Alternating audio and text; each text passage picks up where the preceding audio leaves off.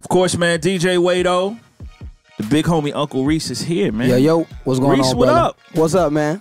It's good to finally get a chance to finally get to meet after we know each other. You know, it's a blessing. You know what I mean? We've crossed each other's paths several times, but it's good to actually to meet you after I know you. It's an honor, man. Yeah, man. Yeah. I gotta start with Until I Pass Out, man. Come on, somebody. And everything that's happening with that record. Yeah. Did you foresee it even getting to this point? And we just talked about it like this is almost just the start. But did you even see it getting to this point, like charting on the gospel charts, which is huge? Put it this way, it's like I had the faith for it, but there's no way. Like it's like you have the faith for it, you talk about it, you work it like it's gonna happen, but when it happens, you still taking it back. I mean, for me, I had put it this way, I have so much faith in my team that I knew something great was going to happen. Yeah, but I mean, now that I'm sitting here, I'm like, wow, you know, it's still. I don't even think I've taken it all in yet myself. Yeah, I mean, I mean, it's crazy. Like it's one thing I think to get love in our community. Yeah, you know, in the Christian hip hop community. But man, it's like you got James Fortune, you the iPod pick of the week. You know, Yolanda Adams is blasting off. You know, I'm in Richmond playing the joint at an event. People singing along on the joint, man. Yeah, it was like I say, it's definitely a blessing. To get radio, you know what I mean? Because a lot of times, you know, Christian hip hop, it's not embraced on radio. So for us to be on radio, for us to be top 27 in gospel for radio, that's amazing. You know, that's awesome, man. Yeah. I was gonna say the only other cat I've ever seen maybe get that is Canton when he had Window. Yeah, and that was more of a worship, you know, worship type record, man. Yeah, and Until I Pass Out, it's all hip hop. You know what I mean? It's R&B, it's singing, but you know the beat, the feel, the aggressiveness, it's all hip hop. Man. Yeah. People don't know this too, man, but you the man behind Without Jesus I Suck. Yeah, me and Lisa Fields, that's the other founder behind that. You got to get a camera shot. You got to get a camera shot right there. Come on, somebody, let me flex my chest real quick. Let me get right. Come on, somebody, let me get right. Nah, let me stop. But but Without Jesus I Suck, we started that in college.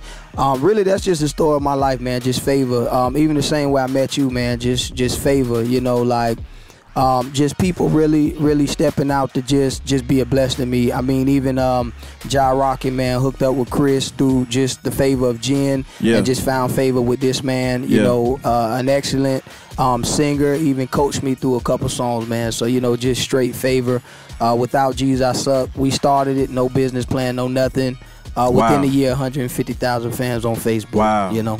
Wow, that's like a whole movement that's almost like bigger than you. You know what I'm saying? As a matter of fact, it is, you know, right now. But we're coming for it. Yeah. I'm coming for myself. Come on, somebody. I feel that, man. What's next for Uncle Reece, man? Really what's next for me, man, is putting out this next single. But even before that, patience comes next. Because, you know, working one single that's a lost art. You know what I mean? Like a good single can take you far. And so for me, just through this process, just learning to actually work my single and stick behind it, put money behind it, keep the momentum going behind it, keeping the excitement. So it's going to be a lot of patience, man, because I mean, I don't have any plan to put out another single for at least the rest of this quarter. So, but so right now it's just patience because I'm creating so much music.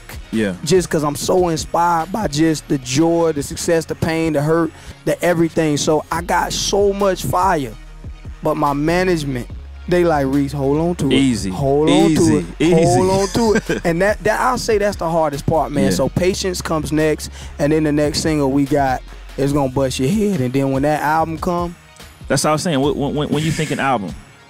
To be honest, I'm thinking next year, April. Next year, April? Yeah, next year, April. We're looking at April. We've done some talks even about as soon as February, but definitely April. But I promise you this, we have enough music. We got about 40 songs.